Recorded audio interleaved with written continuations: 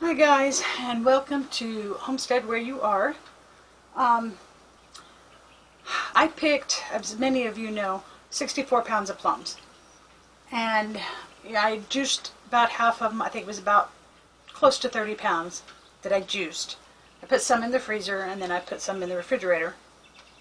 And I was on my live last week. I was talking to some of you guys, trying to get some ideas of what to do with some of these plums. And I ended up doing a little bit of research, and I decided to take some of your advice, and I ordered a wine making kit because I did not have the equipment needed for this. So this comes with the initial fermenting bucket. This is the carboy for transferring the wine into so that it can go through its second ferment. It comes with a auto siphon,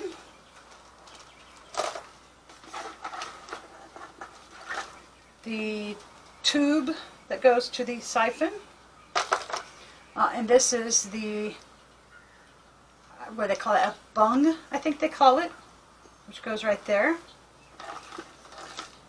This is the debubbler, which goes in here, and this is so that the gases and stuff can be released, and oxygen and bacteria and stuff like that cannot get in. You fill this about halfway with water, and it allows the gases to escape. It came with a sanitizing powder so that you can make a solution for sanitizing everything. During all my research, that's the one thing I'm finding is definitely the most important, consistent fact that everybody says is you must keep everything sanitized, your hands, all your equipment, your spoons, all that kind of stuff. This is a straining bag. And I have seen people do it both ways. Some people just put their fruit directly in the bucket and strain it later. And some people put their fruit inside the bag. And that way when they're ready, they can just pull the bag out. And you have all of your, what they call, I guess, must, but all of your scraps, your what's the word I'm looking for? Your pulp and all that stuff is left in the bag. And these are washable and reusable. I had to write some of this stuff down so that I would remember what was for what. Came with a packet of acid blend, which is supposed to be if your fruit doesn't have a high enough starting acid, then you would use this. It came with a packet of potassium sorbate. This is used at the end when you're done fermenting and you're getting ready to sweeten your wine, especially if you're going to back sweeten. This will stop the fermentation process so that it won't continue to ferment and explode your bottles and stuff like that. This is a packet of Camden tablets. This one will, when you first put your fruit in the bucket, it will kill the harmful bacteria and neutralize any wild yeast that is in your fruit. Came with a pectic enzyme, which it says is supposed to increase the yield of juice from your fruit. It also helps it to clear, because they say, especially fruits that are higher in pectin, but they can have what they call a pectic haze. But this will help to clear up the juice, or the wine actually, so that it becomes crystal clear. This is a packet of wine tannin, which is used to, I didn't write it down because it's pretty self-explanatory, but you'll notice in especially commercial wines, they have a, almost like a woody back flavor that comes from the stems and things like that from the grapes, and also especially the ones who age their wine in like oak barrels and things like that. You get that woody oak flavor in your wine. So if that is something that you like, that's what this is for. It came with 3 packets of yeast. Each one of these can do 5 gallons of juice. So, like in my case, this kit is for doing 1 gallon at a time. This is 5 grams, so I would use 1 gram for doing 1 gallon. And then it came with a yeast nutrient to keep your yeast nice and happy. I heard it explained in one of the videos, just like we need vitamins and things to keep our bodies happy, the yeast, like the yeast nutrients, to keep them nice and happy. And then it also came with, this is just a little thing that tells you what the equipment is and what it's for, and the basic rundown on how to make wine. And then it also came with a recipe handbook, so it will tell you, there's lots of different recipes in here, anything from your typical apple, peach, there's banana, there's many different types of grape ones, because you can kind of learn how to do the different, a white wine, a rosé, a red wine, the different sweet wines and dry wines and all that fun stuff. And then there's even some strange ones like turnip and onion and stuff like that in here. But anyway, it gives you step-by-step instructions. You can even make brandy. It tells you how to do based on what fruit you're using, how much of each item you're going to need, and all that. So, okay, so the first thing I'm going to do now is I am going to clean this bucket, and then I'm going to mix up some of the sanitizer solution in here and put some in a spray bottle. That way I can spray items. This is a food grade. You can spray it on, let it dry for a minute, and use the items. You don't have to worry about it altering the flavors. You don't have to worry about it causing any problems at all. And so all the stuff I was seeing said to put some in a spray bottle. That way you can always spray things. That way if you touch something, you can turn around and spray your hand and not have to worry about it. So then after I put some of the solution in my spray bottle, I'm going to take the couple of pieces of equipment that I'll be using today and put them in the sanitizer water. Well, clean them first, put them in the sanitizer and get them ready, and then we'll go from there. Alright, so this is 1 teaspoon per gallon of warm water.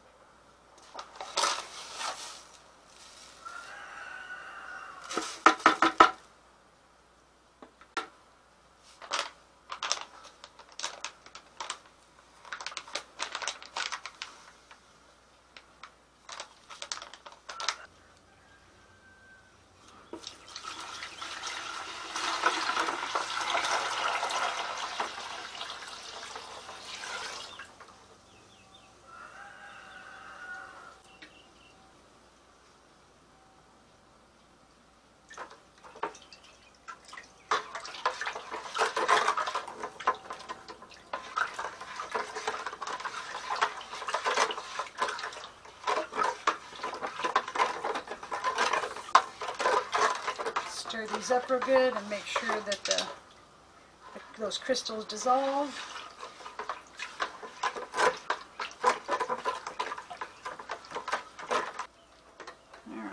I don't really need this today, but I'm going to go ahead and sanitize it by using it to fill my spray bottle.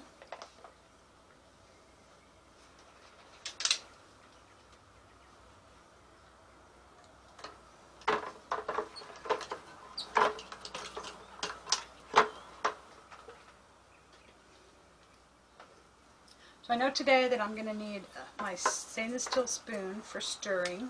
Alright, so I'm going to need the 1 teaspoon and I'm going to need a 1/2 teaspoon. Alright, so I'm going to put that down in there. Alright, I'm going to need a bowl to measure out my sugar.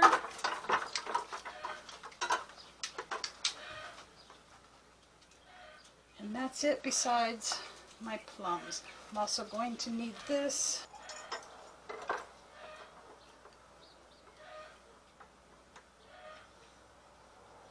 So I will not be using any of this stuff today.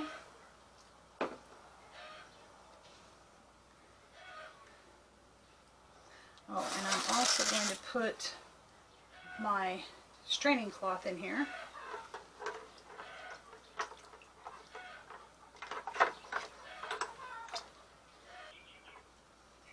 Alright.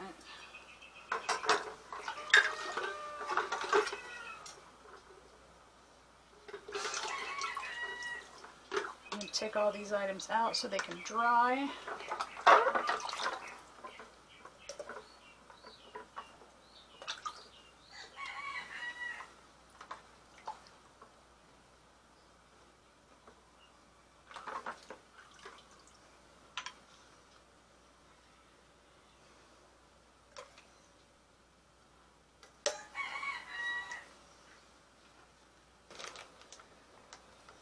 Alright, this calls for 4 pounds of plums. This has got a little over 5 pounds in the bag, so I'm going to take a few out.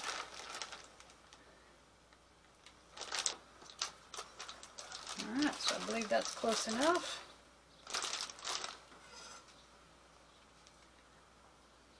I'm going to spray my cutting board.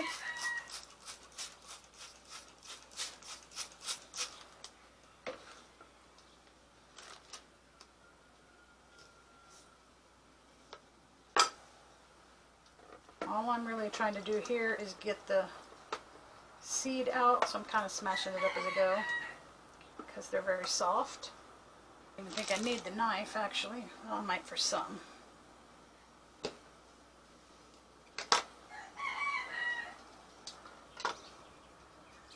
Now from everything that I'm seeing, there are lots of things that I could do to tweak it, to get it more like what you like. You know, acid levels, types of acids, just there's all kinds of things that go along with it. But since this is my first time, I am going to follow the recipe. And then I will know what to do from there. You know what? I was supposed to put this in the straining bag. Guess I could do that before I start adding all of my water and sugar and all that stuff.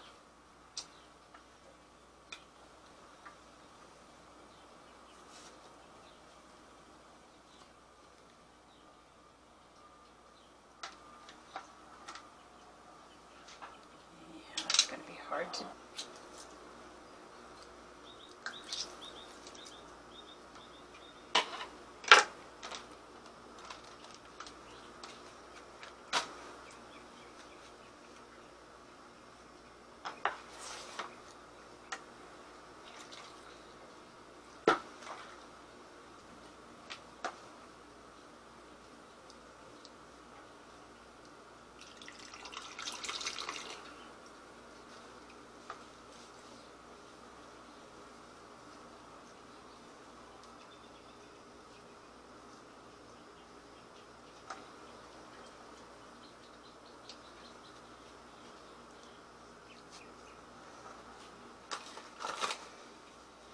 Alright, so I've got 1.5 quarts of hot water here, and I'm measuring out my 2 pounds of sugar.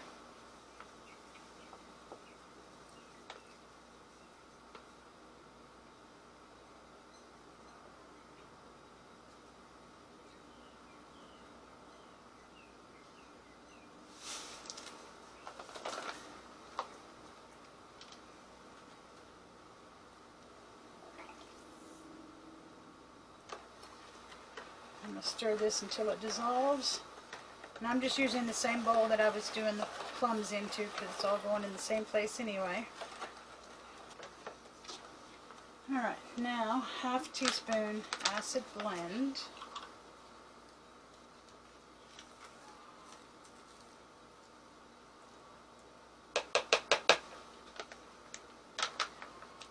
½ teaspoon pectin enzyme.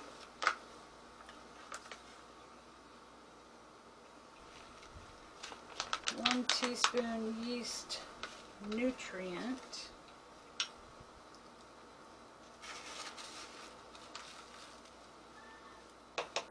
And 1 Camden tablet.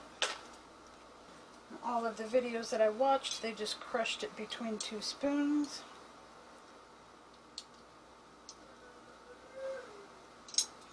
There we go.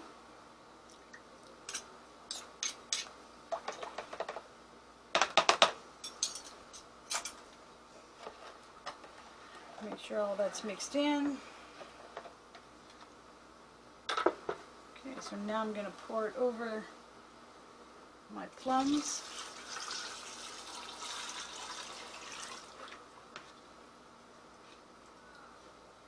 I'm going to put the lid on. And it says at this stage not to completely seal it. I don't like the way it's sticking up, which means things could get into it.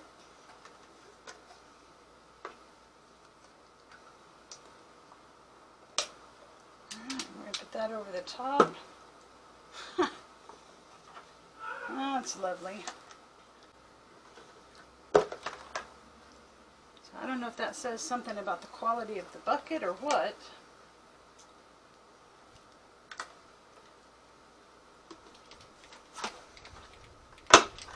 We're going to try this again.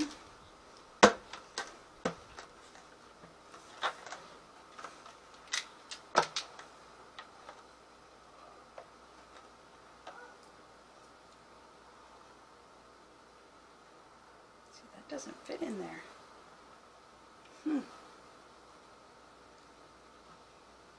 Wow. That is supposed to fit in there to block off that hole. That's not working. So, what do I do? I know this is ugly, but it is clean. So I'm just going to lay that over, lay that on top of it, and then I will put this in my pantry for 24 hours. And we will come back to it tomorrow.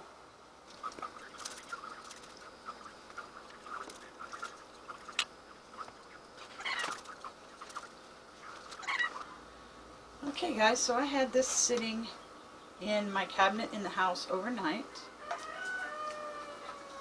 I'm going to take this off now.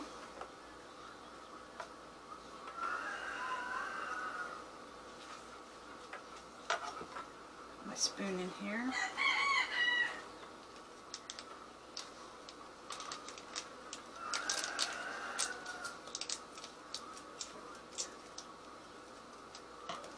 Okay, so this little thing does about 5 gallons.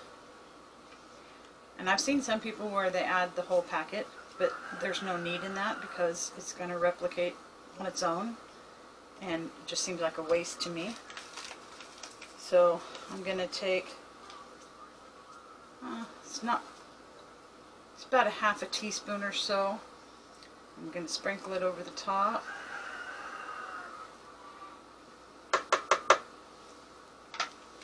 So my yeast is now added to my mixture. Now I gotta see, go ahead and spray this again.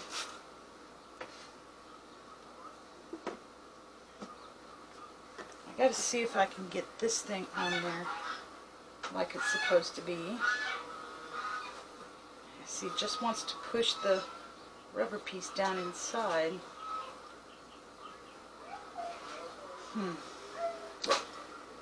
was afraid that was going to happen. So here's what I'm going to do.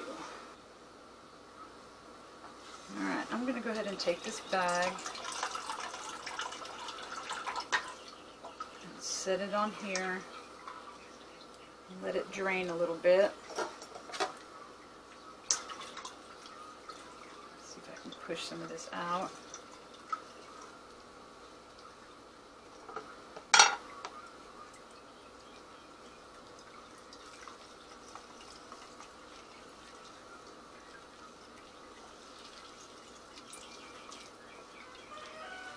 And yes, I did sanitize my hands and everything before I started this.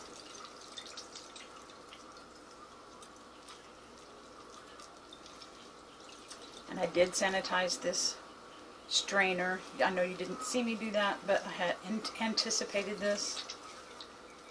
So I had already sanitized it. Okay, so I'm going to go ahead and sanitize this jug.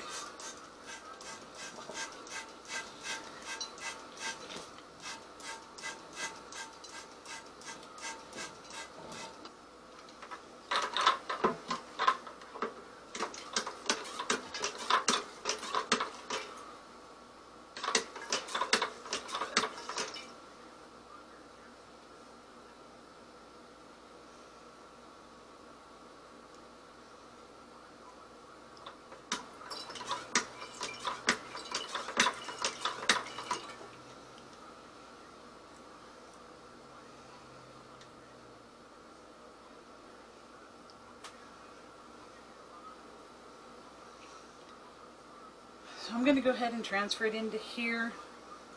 I know normally I would need to leave it in that bucket a little bit longer, but I'm going to have to figure out another solution for my initial fermenter because that airlock is not fitting on the lid like it's supposed to. I should have had this down on the ground so that the hose would go straight down into it. But I was trying to get this on camera, so I don't mind if I have to pump it a few times.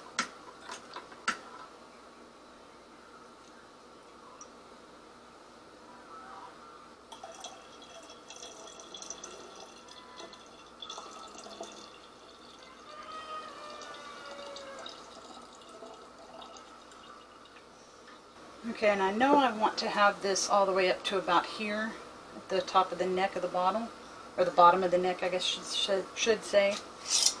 So I am going to top it off with some of the plum juice.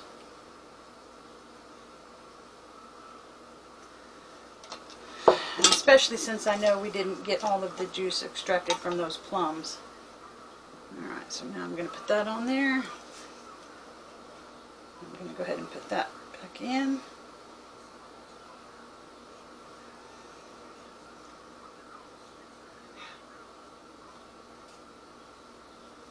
Now I'm going to set this back in the house, and I'm going to want to stir it every day, so I'm going to get a long handled spoon where I can get the handle down in there that I will sanitize and stir it up a little bit each day.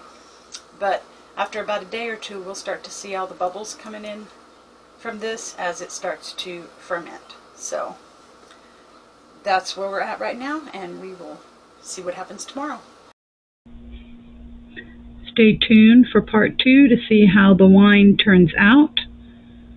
And if you like this video, please don't forget to hit the thumbs up. And if you like this channel and want to see more content like this, please remember to hit the subscribe button. Don't forget to hit the notification bell so you'll be notified of any future videos. And as always, I appreciate you guys hanging out with me, and I will see you on the next one.